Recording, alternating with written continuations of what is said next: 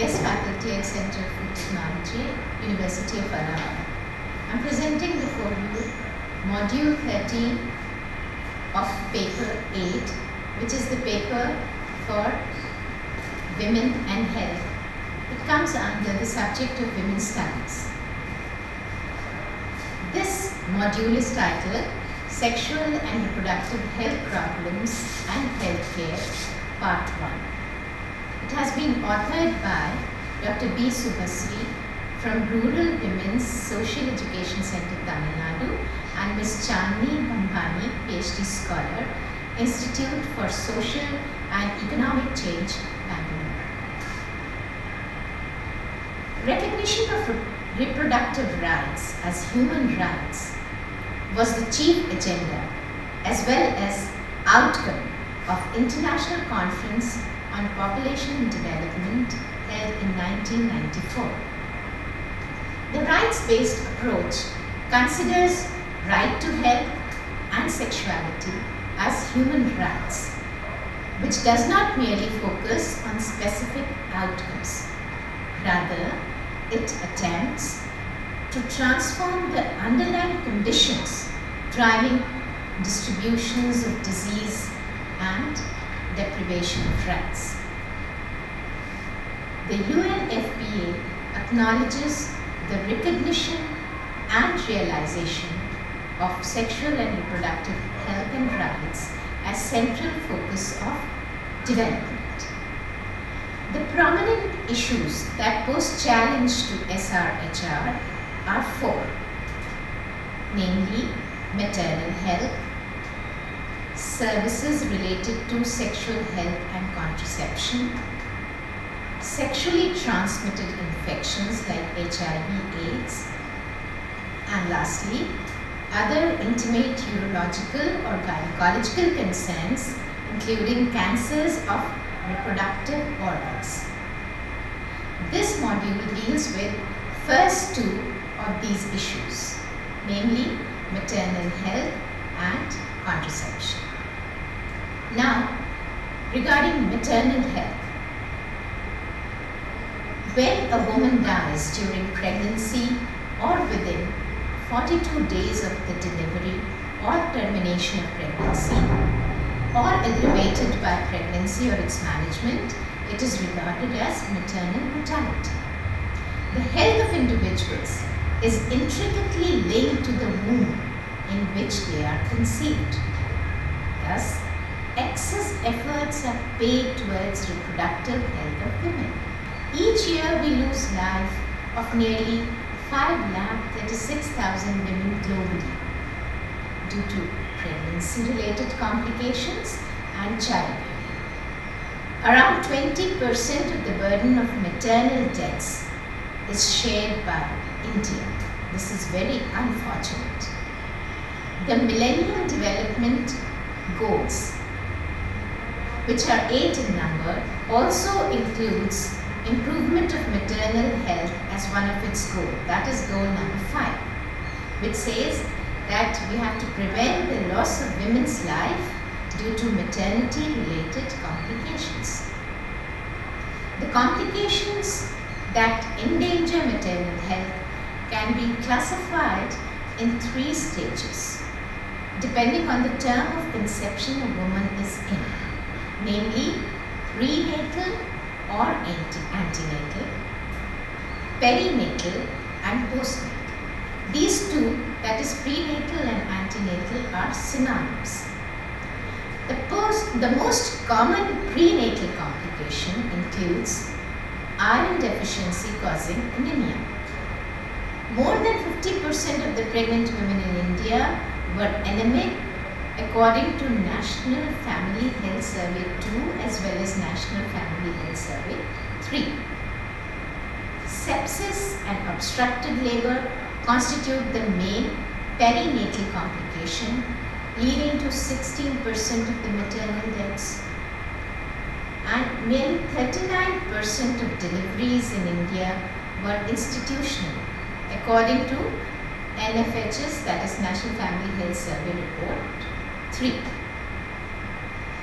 The optimal care required by weak infants as well as mothers in the 8 weeks of delivery is crucial for the survival. However, unfortunately, in India, barely 42% of the women receive postnatal care within 2 months of the delivery. Now, what are the causes of maternal mortality? The primary is socioeconomic conditions.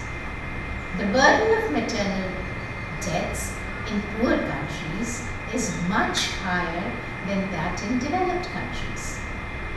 The accessibility and affordability of quality diet and obstetric care connects socioeconomic status to maternal health. So women belonging to low health quantile are unable to access obstetric care as compared to those belonging to high wealth quantile. Then education is also directly related to mortality of mothers. Women's education is positively correlated to availing institutional delivery, as is obvious that those who are educated will opt for delivery in an institution. Now, India accounts for highest number of child marriages in the world, and this impedes women's right to education. Further, child marriages lead to adolescent pregnancy, that has long-term effect on maternal health as well as infant health. There is also one very peculiar observation that the obstetric care in certain cases is underused and in certain cases it is overused. On one hand, institutional delivery is nearly 40% in India. That is underuse of the obstetric care.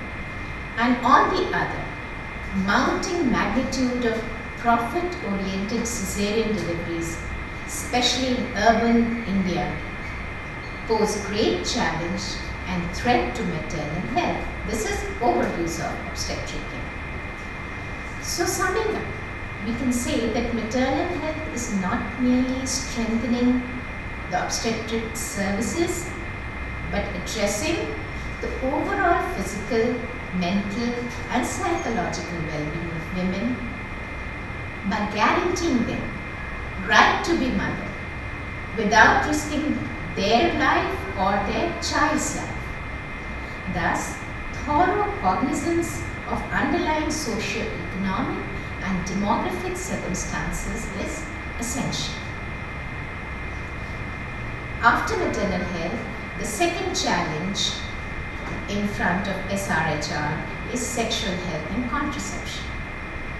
Sexual rights entails the right of individuals to express and fulfill sexuality and enjoy sexual health without any discrimination, as corroborated by the human rights framework with due regards to others' rights. However, the access to these rights is facilitated as well as constrained by the existing socio-cultural norms, laws, policies and economics. There is a difference between sexual orientation and gender identity.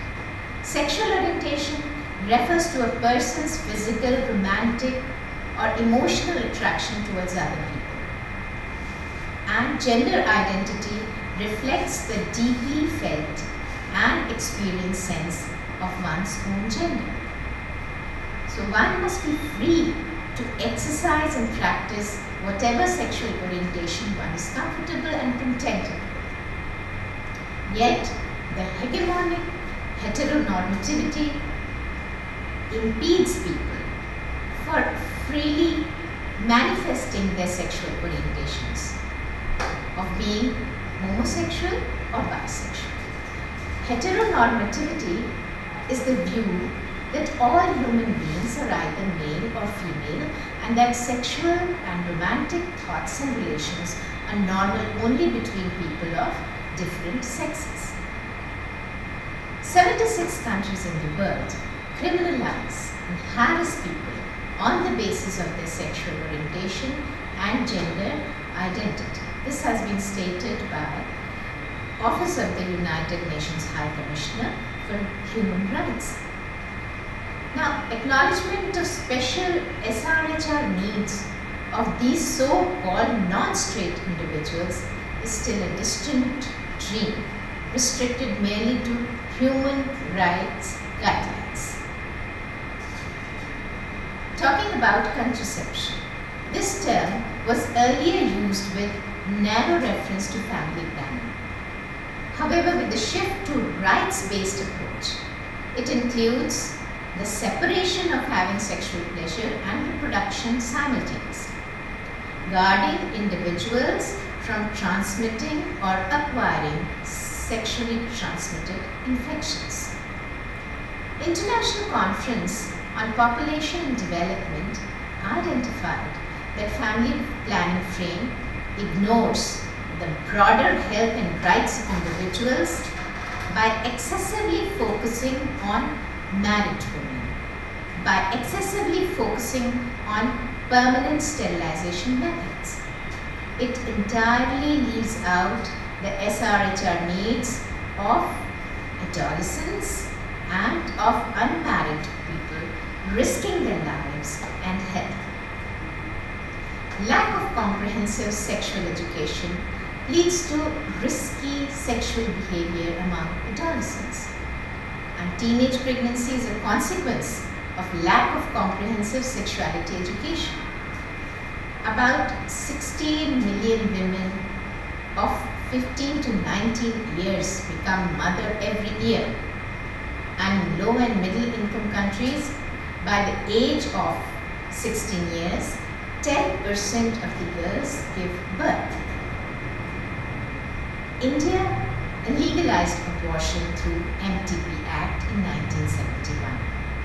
But the availability of services in primary health care centers account for only 20%.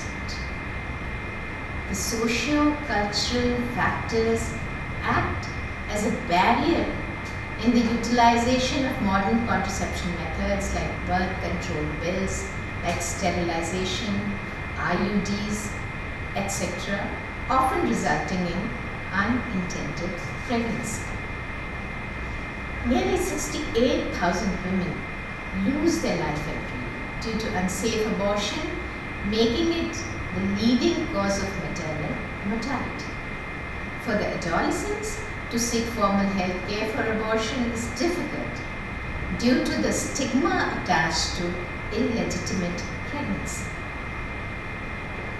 So there is a need to integrate the Millennium Development Goals to annihilate the deep-rooted gender inequality, the harmful traditions and poverty, which could in turn help in achieving SRHR. We have to integrate the 5 MDG. Number 1 is eradication of poverty. Number 2, to achieve universal primary education. Number 3, to promote gender equality. Number 4, to reduce child mortality. And finally, number 5 is to improve maternal health. So, by integrating them, we could help in achieving the sexual and reproductive health and rights. Thank you.